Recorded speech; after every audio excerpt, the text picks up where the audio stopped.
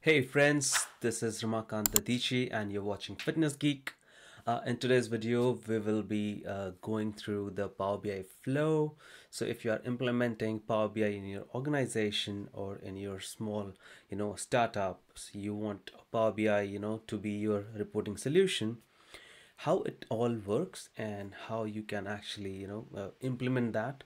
So we'll be just looking into a basic architectural diagram where you will see how you use the Power BI desktop and how you publish your reports, and then how it is actually served to the end users. So for example, you have a small organization with uh, 5 to 10 users, and you want to make sure that you are using Power BI for your reporting purpose. You have a few data sources, and all the data sources, you don't have the bandwidth to actually create a data mart or something.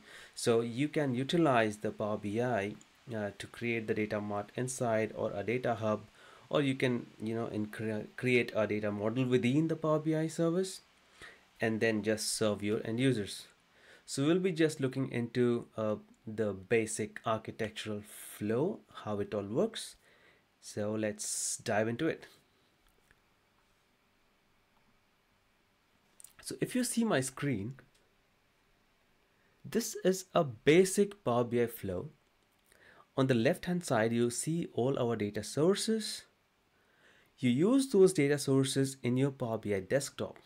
So now Power BI desktop is a desktop application. It's available for free, so you don't have to pay for it. You can just download it, and you can start connecting to your resource data sources, and you can use that to create all your reports.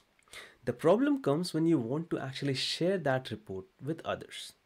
So you can get a free license with it, or the licensing is a bit of a complex part for all the Microsoft products.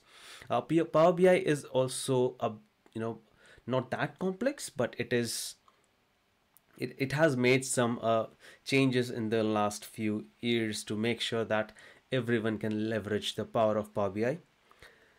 So for this simple diagram, what I have done is you can leverage the Power BI premium per user. For example, if I'm an organization, if it was my organization, and I have got like 5 people who need to see the report, and I'm the one who's creating the report, what I would do is I would get a Power BI premium per user for 6 of us. So it would be like £16 per month for 5 people. And I will be the one who will create the workspace in Power BI service, which is a cloud service. So Power BI desktop and Power BI service are two separate entities. Power BI desktop is where I will be, on my laptop. I would be creating the reports. I would be connecting to all the data sources, be it a Excel file, or be it a SQL server, or any of the data sources, be it SAP, or anything. I link or I just connect to those sources from my Power BI desktop. I create my report, and when I think it is ready to be published, I publish my report into Power BI service. So before that, I would set up my Power BI premium per user workspace. I'll add the other 4 people whom I have already assigned Power BI premium per user license. So all of them now are added to the workspace where I'll be publishing my reports. To note, we are talking about a small organization.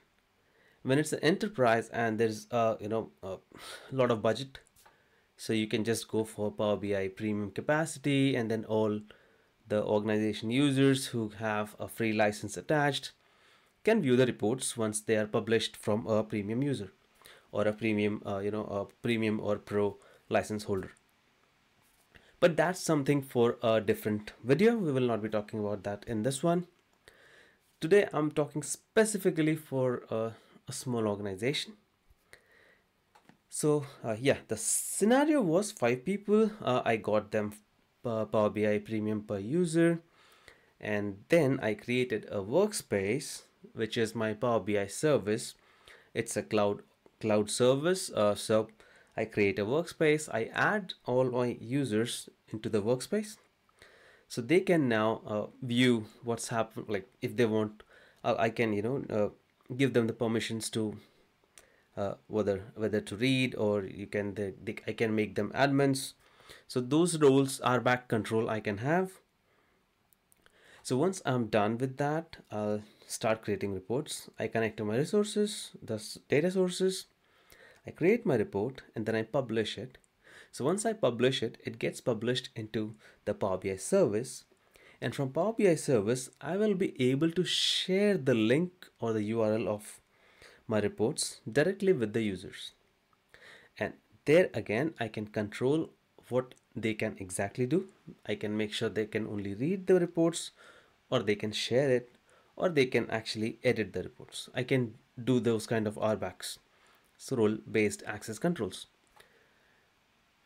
So yeah, this is a small scenario. I'll keep it quick. We will be doing these kind of things in future, but for today, this is a short solution, Power BI reporting solution for a very small organization where they don't have lots of data engineers or data analysts, and there's like data scientists or who can play with the data. They have a lot of data to handle. In that case, it's a complete different solution.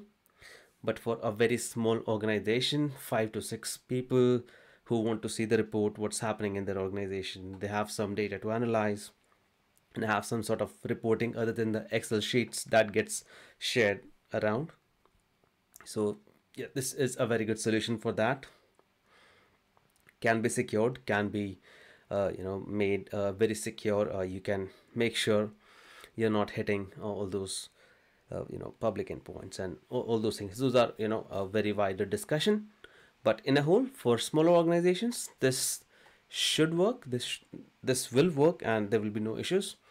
And yeah, you can go ahead with Pro as well, but Power BI Premium per user has a lot of advantages. It has got a data mart that's available, and also if you have got some Azure SQL databases, then you're getting a VNet gateway that you can leverage, which is also managed service. So all those power comes with the Power BI Premium per user, but you can also work with the Pro license.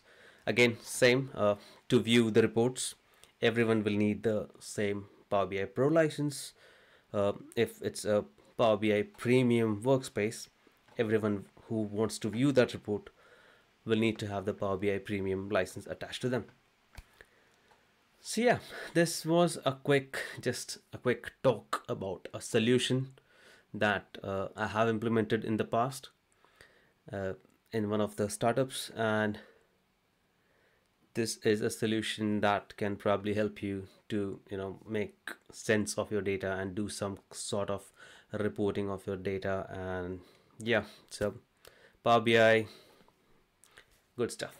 So yeah, I hope you like this quick short video on a Power BI solution for a startup.